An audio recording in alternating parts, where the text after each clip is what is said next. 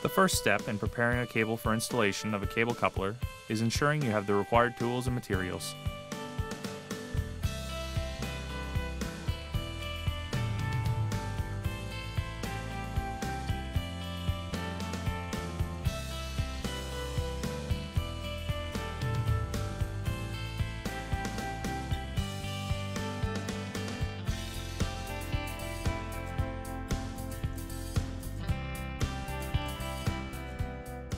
Due to variations in the manufacturing process of cables, it is best to confirm the cable outside diameter with a caliper or measuring tape.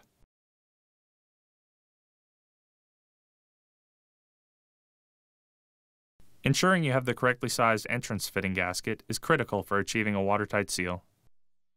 Some of the materials provided with your coupler are sized specifically to the cable you are working on, in particular, the entrance fitting sealing gasket and the corresponding castings. Sealing gaskets are available in 1/8 of an inch increments. Using the cable cutback guide provided with your couplers, mark your cable and remove the jacket to the prescribed length. A clean cut will help prevent tearing in the jacket.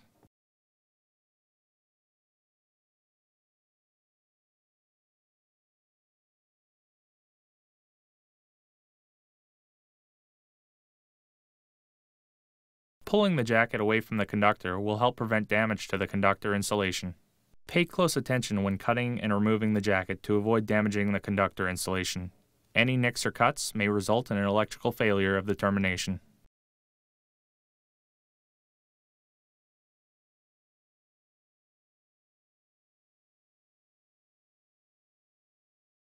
Remove all of the bindings, wraps, and filler materials and inspect all conductors and control wires for signs of damage or moisture. If moisture is present, it is strongly recommended that you cut back the cable until all the conductors and control wires are dry to avoid an electrical failure of the termination. Once all of the fillers and wraps have been removed, confirm the length of exposed ground wire is suitable for the product you are installing. Refer to the cable cutback guide provided with your couplers for complete details and measurements. Measure and trim the ground check wire to the required length. Strip the ground check insulation back to expose the required ground check conductor length.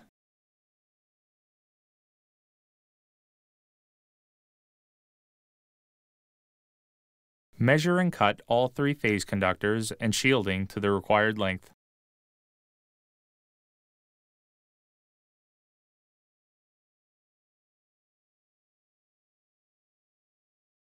Mark the cutback length for your phase conductor shielding and the position of the bonding strap. Refer to the cable cutback guide provided with your couplers for complete details and measurements. Install the bond strap over the shield before cutting the shield.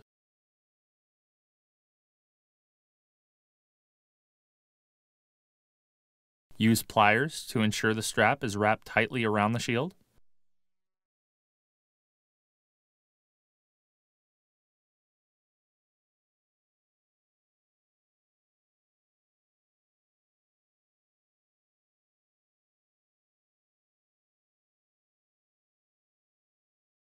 Cut off any excess strap material.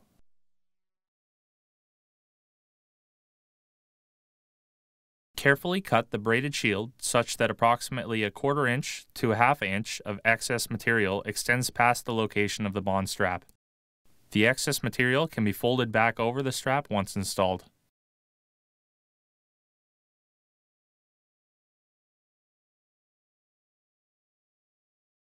Once the braided shield has been removed from the phase conductors, strip back or remove the semicon cloth tape from the conductors to the prescribed length. Refer to the cable cutback guide provided with your couplers for complete details and measurements.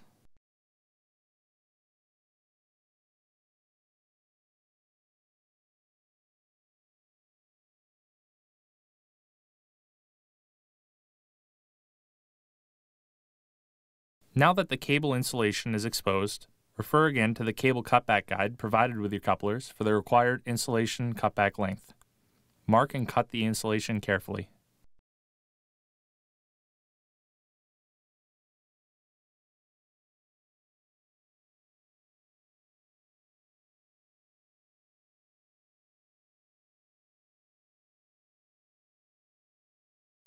Trim off any remaining insulation or wrapping from the conductor, leaving a clean, straight edge. Install the stems by sliding the barrel over the exposed conductor. The cutback lengths provided for your coupler model are designed to ensure that the correct length of conductor is exposed.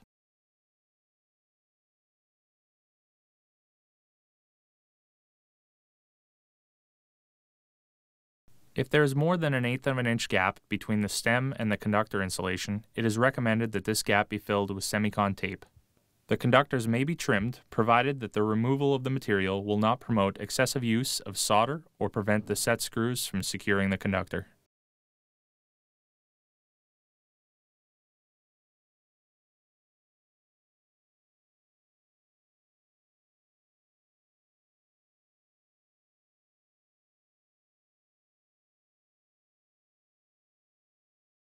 Repeat this procedure for each phase, ground, and ground check wire.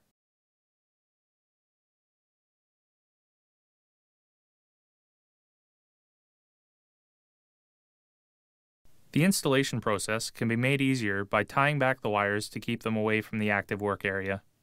This is particularly helpful for preventing cross-contamination once you start to clean the phase conductors. You can also rotate the cable to keep your active work area isolated. Clean the conductor insulation to ensure there are no ridges or indentations from the braided shield. With some cable types, a light heating works well for removing these small depressions and restoring the cable surface to a smooth finish. Final removal of ridges or blemishes will require a light sanding. A length of emery cloth tape is provided with each termination kit for this purpose. Use the supplied solvent wipe to remove any sanding residue or grit. The sanding and wiping processes may be repeated until the insulation feels smooth and clean to the touch.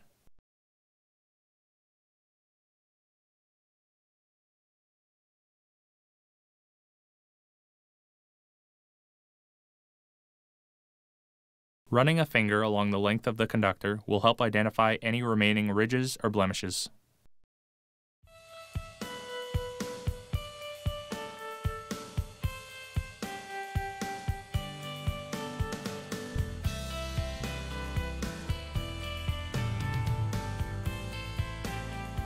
At this stage, you have the option to do an additional wrap of semicon cloth tape around the edge of the cutback semicon to ensure a smooth and clean transition of material.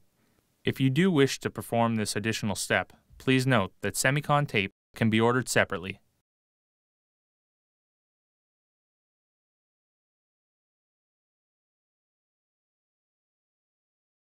Refer to the cable cutback guide provided with your couplers for positioning of the black stress control tube.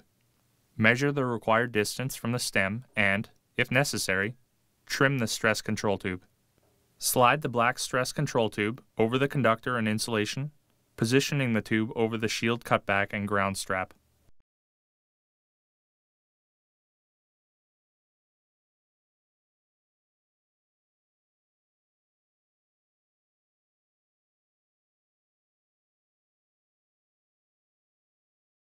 Using a heat source, shrink the tube securely over the area.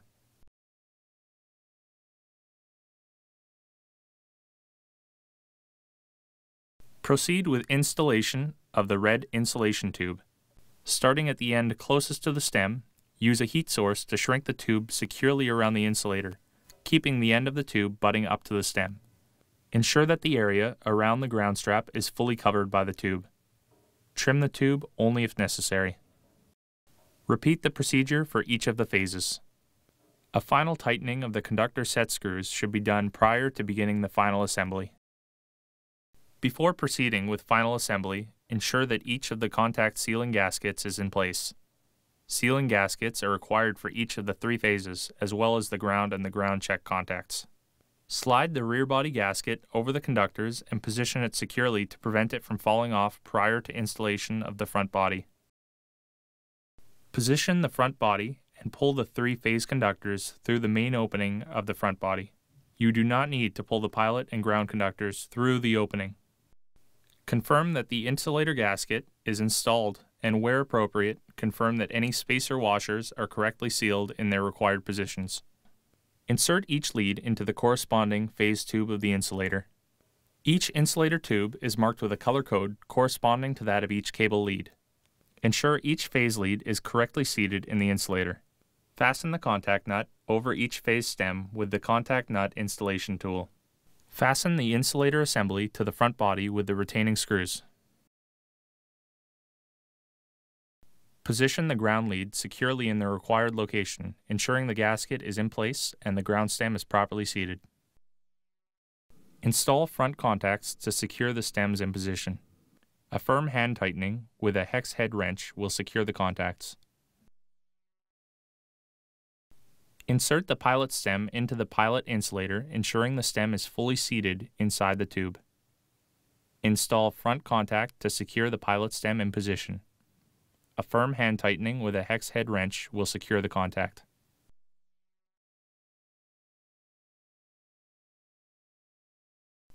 The bond leads can now be attached to the coupler body at the prescribed location.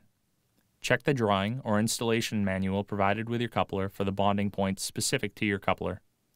Use the bolts applied to secure all 3 eyelets to the recommended bonding point.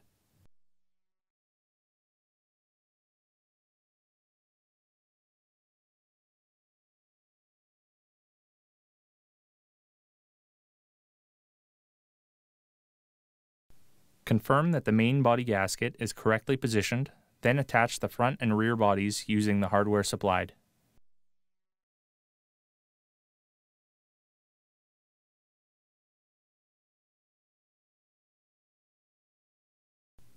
Once the body is assembled, a final tightening of the contacts and the insulator retaining bolts is recommended.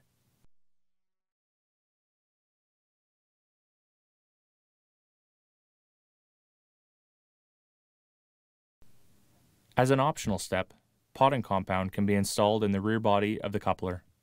The fastest and easiest method for pouring compound into a cable coupler is through the rear body, prior to installing the entrance fittings. Position the coupler vertically and pull the entrance fitting components and cable aside. Pour compound, ensuring the phase tubes are filled completely. It is recommended that some airspace be left in the back of the rear body. Follow the instructions provided with the compound for additional handling and setup instructions. It is recommended that the entrance fitting be installed immediately after pouring the compound to prevent cable movement while the compound sets up. Slide the entrance fitting castings and gasket into position and install the bolts.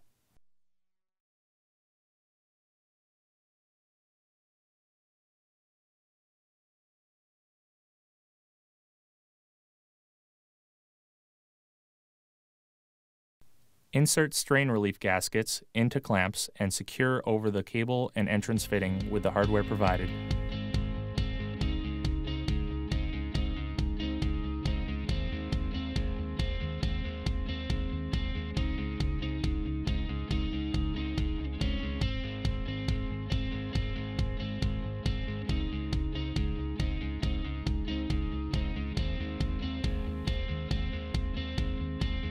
Your installation is now complete.